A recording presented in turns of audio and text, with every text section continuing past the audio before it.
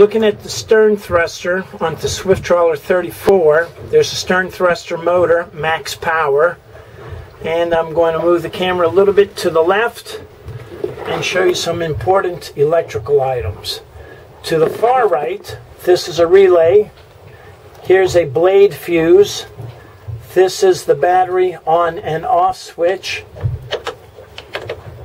Push, pull. Okay.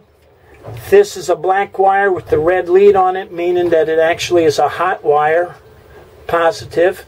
And then down here we have a 200 amp fuse, giant 200 amp fuse.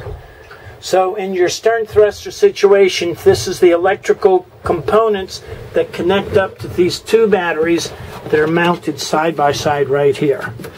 So remember, if you have any questions about boating, ask Captain Chris.